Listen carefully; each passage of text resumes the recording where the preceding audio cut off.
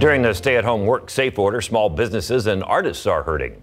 That's right. A lot of people are taking to social media. They're trying to show off their products and their talent any way they can. But as Max Massey shows us, the AM Project has come up with a new Artisan Collective, which works as an online marketplace for local musicians, stores, and even a place to find good takeout food. Started when I was 4 years old. I started breakdancing. DJ Ango is only 11 years old. He's been DJing for 7 years and working with the AM Project for the last 2. But now with social distancing, like a lot of artists, he uses social media to show off his skills. Kind of the lockdown started, we saw a lot of people broadcasting, doing live streams, and you could see people performing music or DJing, whatever.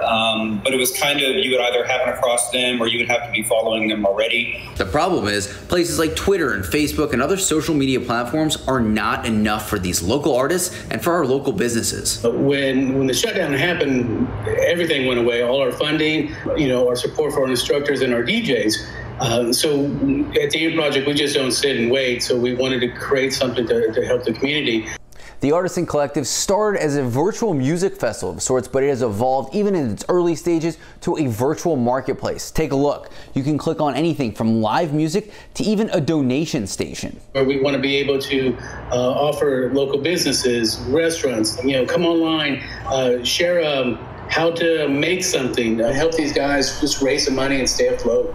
This is the Artisan Collective. Through this interactive map, you can adventure through local shops, restaurants, and so much more. It's only a few days old, but it is easy to sign up to join, and the goal is to help artists and other local retailers reach their dreams. My dream is to go on a tour and just play all this cool, crazy music.